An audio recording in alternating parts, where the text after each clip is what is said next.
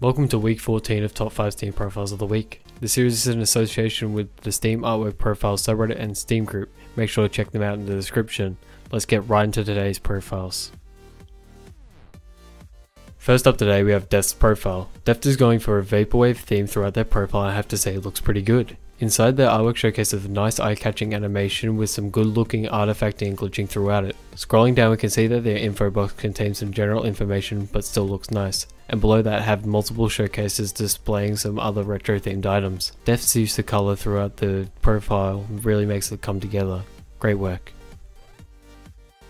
Next up today we have Rubber for the second time on this series with a brand new profile. Rubber is still following the duck theme profile and is doing it well. Looking at their artwork we can see a nice 3D effect with some very creative animation. Scrolling down we see a bunch of duck emojis and a neat info box. Scrolling down further we can see the same animation in the screenshot showcase and a link to their group.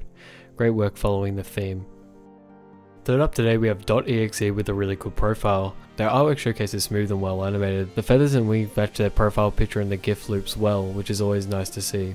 Scrolling down we can see some general information in their info box and some cool badges. .exe's achievement showcase spells out their name with some achievements that I haven't seen before. Great work. Second to last profile we have for today belongs to Zovx66 with a modern military themed profile. The artwork showcases in 60 FPS and is clean and matches the theme. The subtle animations really sell the effect though.